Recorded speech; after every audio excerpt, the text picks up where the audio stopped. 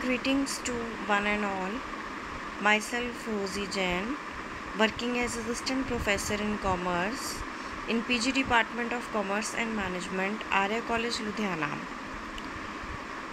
Today the topic for discussion is Indian Contract Act 1872.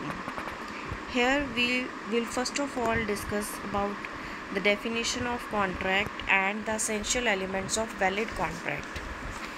Before we proceeding with the topic, it is essential to know that each and every one of us enters into contract from sunrise to sunset. Whenever a person buys a computer, hires a taxi, goes to the video library to buy a video cassette, takes a credit card from a bank or gives loan to another, or does the booking for the DJ for marriage party, he enters into and performs the contract though he may be unaware of this fact.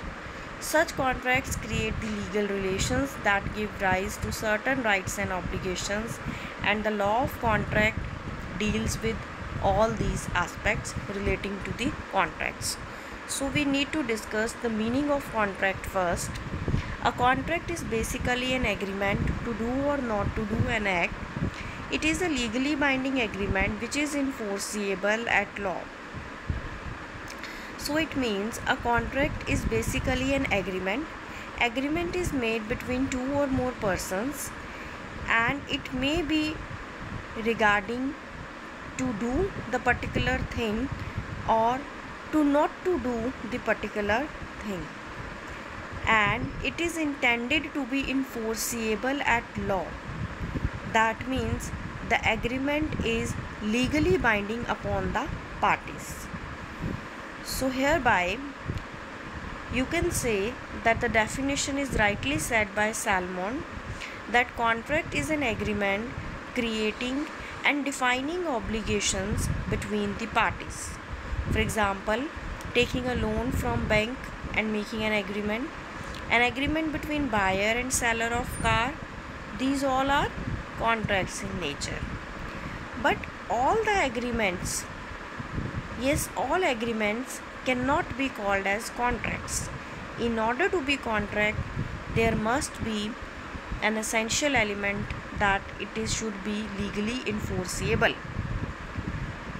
I said that all agreements are not contracts.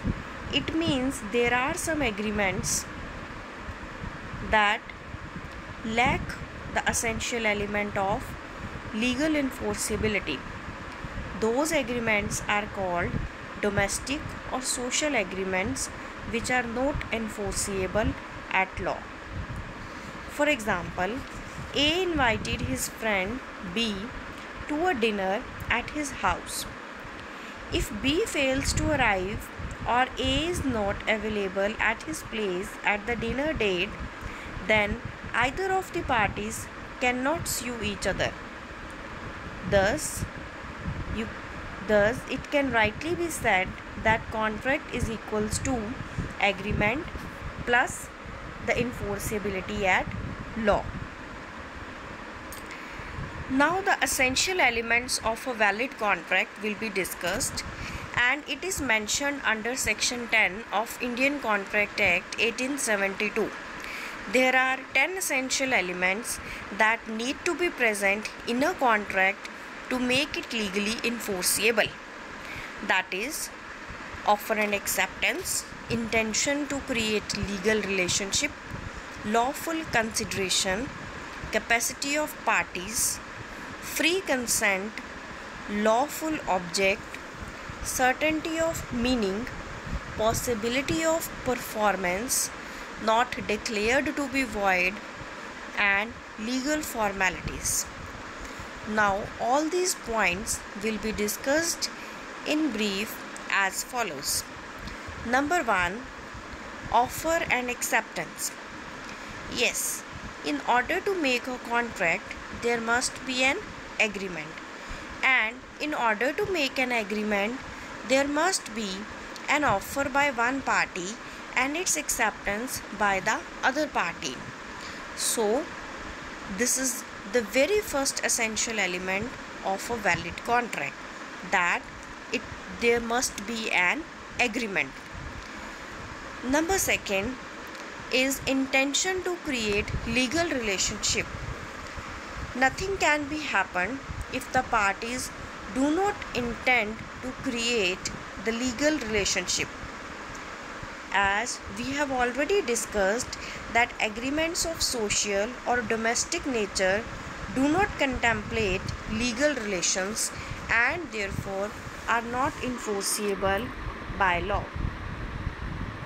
Here is the important case study in this referring to this very second point. That case study is of Balfour versus Balfour 1919. Here Mr. Balfour,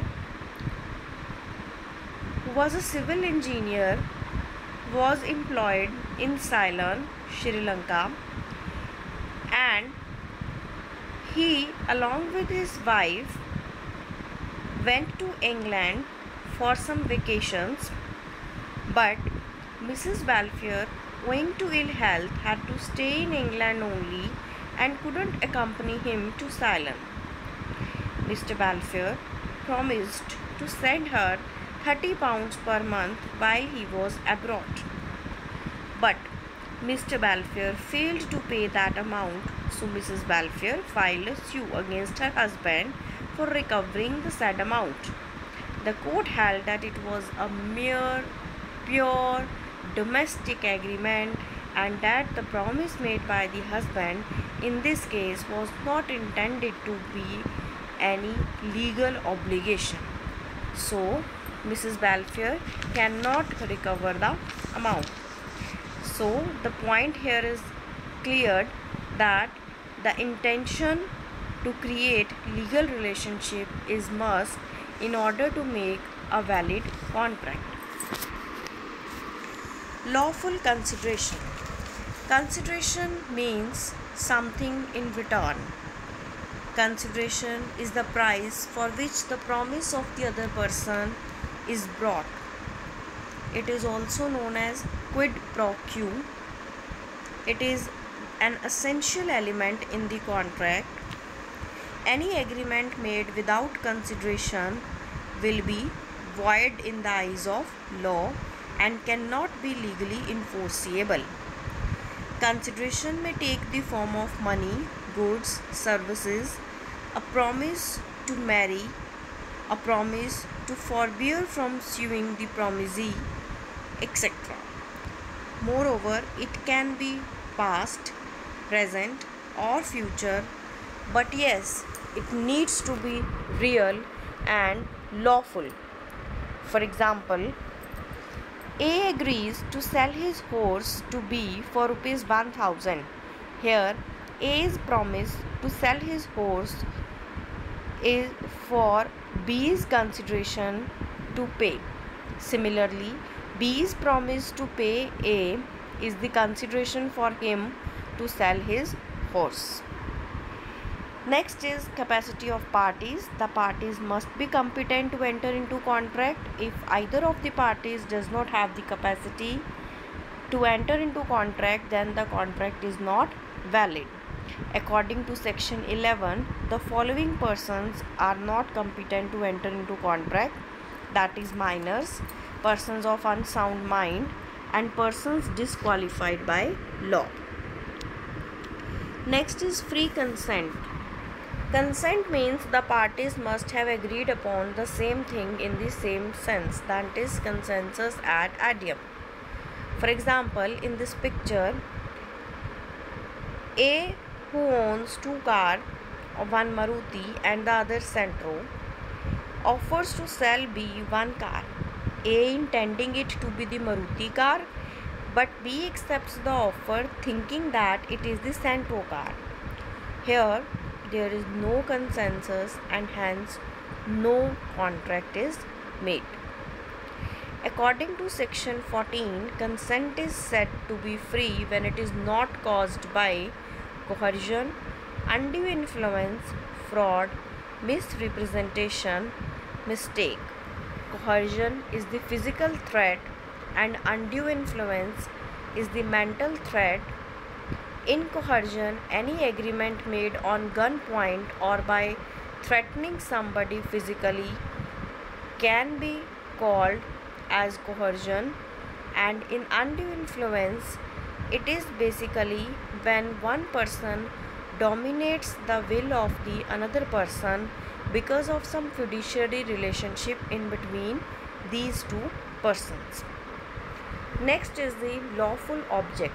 Object means the purpose of the contract and it should be valid in the eyes of the law. It means it should not be forbidden by law, or if it is of such a nature that if permitted it would defeat the provisions of any law, it is unlawful. It is unlawful if it is fraudulent, if it involves any injury to the person or the property of the other person, and the court regards it as immoral. For example, let three parties are involved in smuggling. They settled the distribution of profit at the specific ratio from smuggling. It is not a valid contract because the object is not valid in the eyes of law. Certainty of meaning. The meaning should be certain. The meaning should be cleared. It should not be left vague. It should be precise. It means the agreements, the meaning of which is not certain and capable of being made certain, are void in the eyes of law. For example, A makes a contract with B to decorate the house according to the present style. Here the term present style may mean different to both parties, so the contract is void. Another example is A makes an agreement with B to supply 100 tons of oil, but which type of oil? It is not clarified, so it is not a valid contract. Possibility of performance. Yes, the act must be possible to perform. Either if it is not possible to perform either physically or legally, then it cannot be enforced at law. For example, any agreement to discover house by magic, any agreement to make parallel lines meet, any agreement to discover treasure by magic, these all are the agreements the performance of which is not at all possible and therefore cannot be enforced at court. Not declared to be void or illegal. The law has specifically mentioned under sections 24 to 30 of the Act that these type of agreements are expressly disqualified by law. For example, agreements in restraint of marriage, trade, business and profession, in restraint of legal proceedings, and so on. For example, A promised to marry none else except B and in default to pay her rupees 20,000. B sued A for the recovery of that sum on the ground that A married someone else. It was held that the agreement was void. Last is legal formalities. Any oral contract is perfectly valid contract except in those cases where writing or registration is must by any other law for the time being in force. For example, in India, written agreement is required in case of the sale of immovable property or while forming the memorandum of associations and articles of associations of the companies, etc. So, in all these cases, along with it, in case of sale, mortgage, lease and gift of the negotiable instruments, it should be written, and so on. If any law for the time being in force prescribes the legal formalities, then it should be complied by the law, only then it can be valid contract. Thus, in order to make a valid contract, one contract needs to fulfill all of the essential elements that are mentioned under section 10 of Indian Contract Act 1872. Otherwise, the contract will not be considered valid in the eyes of law and hence cannot be enforced at law. Thank you everyone.